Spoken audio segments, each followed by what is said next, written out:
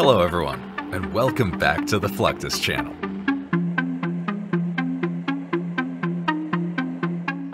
The United States border may be unmarked in many places, but it is under constant surveillance.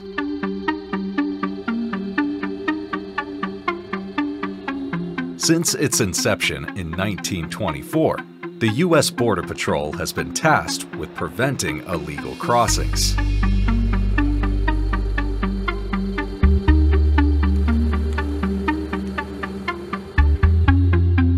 During World War II, Border Patrol was moved under the umbrella of the Department of Justice. And in 1952, for the first time, illegal entrants were subject to arrest.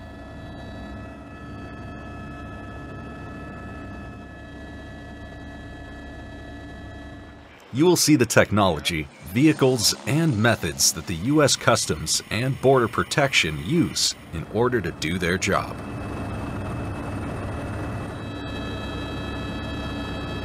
From helicopters to robots and snowmobiles, agents have the latest technology to keep our nation secure.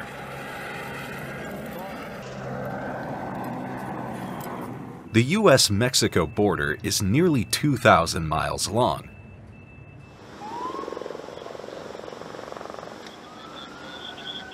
It is one of the busiest in the world, allowing in more than 300 million people annually.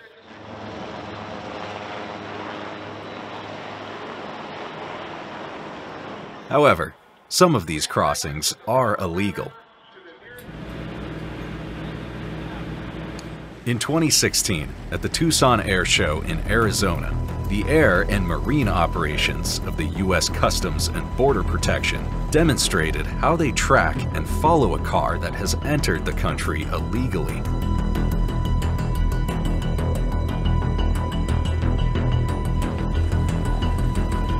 In Black Hawk helicopters, wearing armor and equipped with guns, these border agents are staged for a swift descent to make an arrest.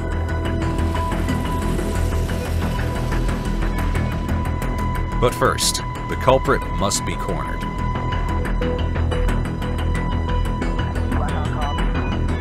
A smaller helicopter, piloted by Arizona police, confronts the offending vehicle.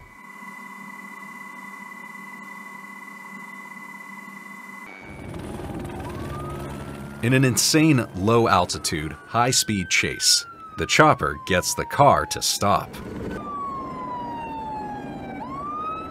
Other Border Patrol agents in trucks surround it. Now is the time for the air and marine operatives in the Black Hawks to strike. Lowering themselves by rope to the ground, they get into an offensive position to make the arrest. Police, on the ground! On the ground!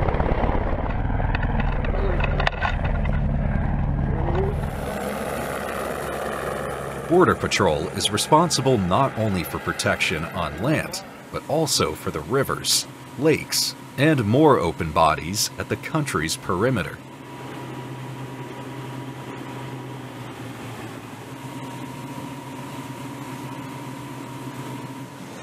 In the waters of Bellingham, Washington, near the U.S.-Canada border, agents patrol in 26 feet long safe boats.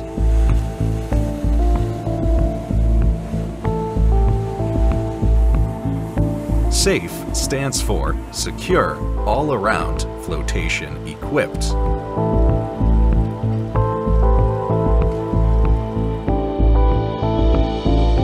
The SAFE manufacturer says these vessels are constructed for a long life of rigorous field use.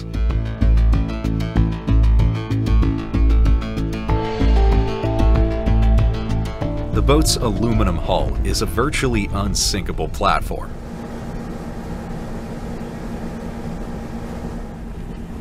This comes in handy in case of a collision with land or another boat.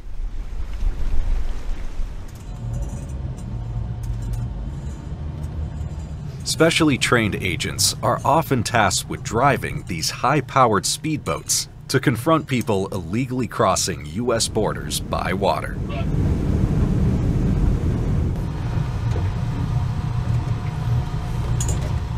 Occasionally, migrants will attempt to cross into the U.S. through underground tunnels. This is also a problem with drug cartels using tunnels and pipes to transport drugs into the country. To prevent risk to human life, Border Patrol agents use remote-controlled robots to investigate these underground passageways before going in themselves.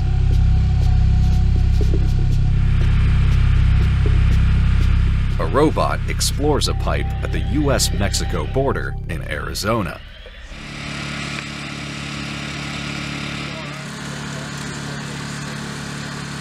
The robot operates like a tiny tank, with treads that can easily maneuver over dirt and debris.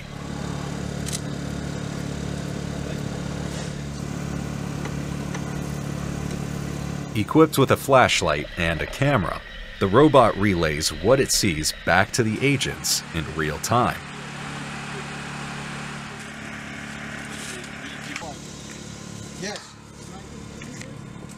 In this demonstration, the robot travels through a pipe just wide enough to fit a human.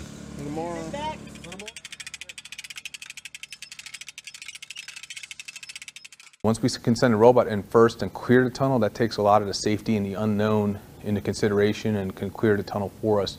Any way you look at it, we still have to verify and validate that the tunnel penetrates the border to be classified as a cross-border tunnel. So eventually a person will need to enter the tunnel the way current standards are.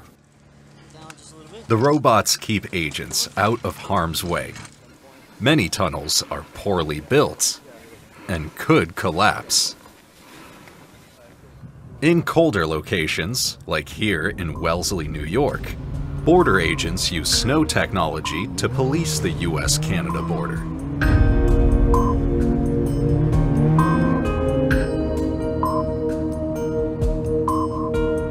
For shorter distances, or to reach a part of the trail inaccessible by vehicle. These help with weight distribution, so agents can walk atop the white stuff without falling into it.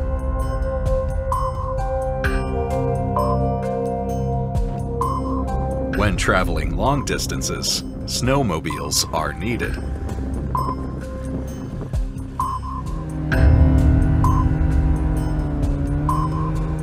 This terrain is covered in ice and snow in the wintertime. Snowmobiles have the ability to navigate the windy trails through the steep mountainous terrain common in this region.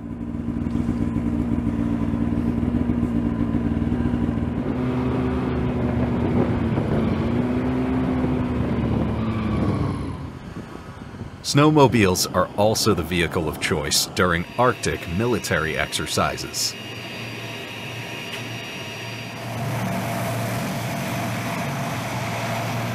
For the past 5 decades, the U.S. military has conducted practice missions under different code names, such as Jack Frost and Brimfrost.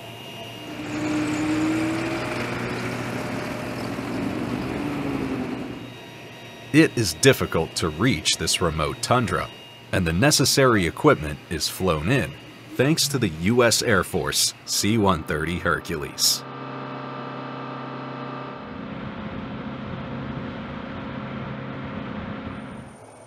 Equipped with retractable skis, this aircraft is unique in its ability to land on ice and snow, or a regular runway.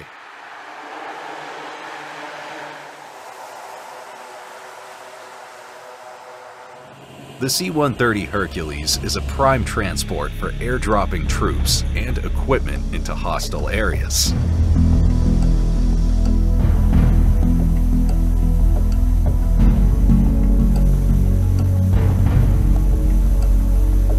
The success of these planes in the difficult and dangerous Arctic environment led to the conversion of more Hercs for the U.S. Navy to support the operation of the numerous research stations in Antarctica.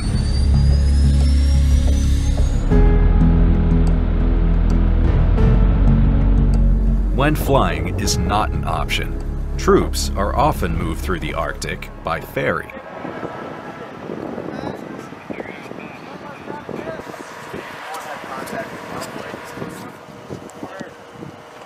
In these exercises in Norway, Marines offload from a transport ferry to practice cold weather and mountain warfare.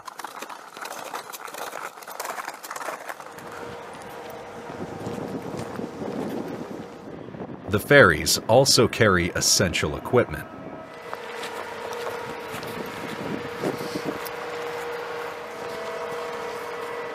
Notice the snowmobiles that disembark are disguised by white netting.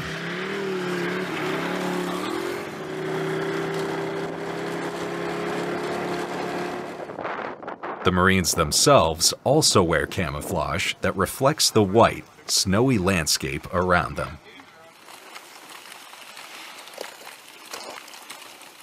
The ability to maneuver easily in sub-zero temperatures is of utmost importance for the U.S. military to remain agile and prepared for conflict in colder regions. Hey, first, you're not dropping your packs here.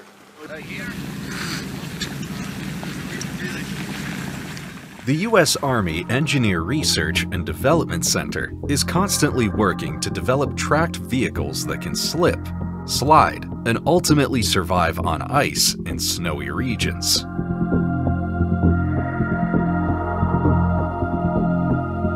From vehicles able to move through feet of snow to unmanned vehicles that can travel through a thick forest, these experiments help to provide mobility solutions for a broad range of terrain challenges observed by warfighters abroad. One of those terrain challenges is learning how to drive on snow and ice.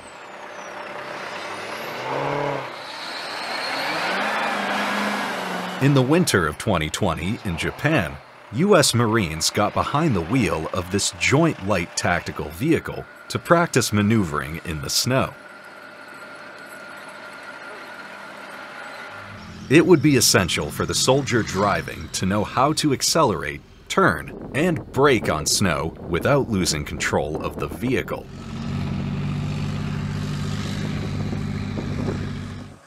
It's also important for soldiers stationed in northern regions to know how their equipment will operate in sub-zero temperatures.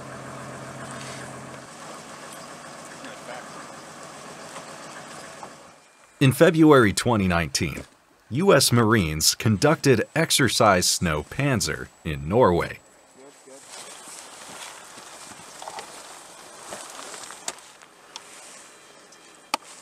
This training tested the Marines' proficiency in operating a drone in the snow, wind, and cold.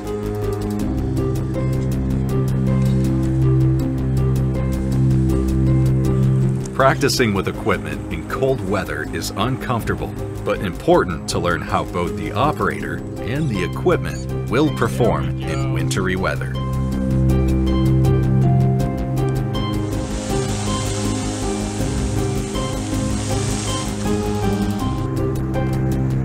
If a group of Marines needs to move quickly from one Arctic location to another, a special vehicle called a bandvagn is used. Developed by the Swedes for troop transport, this vehicle looks like a train on treads. Compared to tires, treads are able to grip the snow better. Over 11,000 bandvagns have been produced and are in more than 37 countries worldwide. From protecting our borders in warmer climates to defending on much colder fronts, the U.S. military is trained to be prepared for a call to action, no matter the temperature. From helicopters that can track anyone crossing the U.S.-Mexico border to snowmobiles that can zip through icy paths in mountainous terrain, you can run, but you cannot escape the technology at the disposal of the U.S. forces.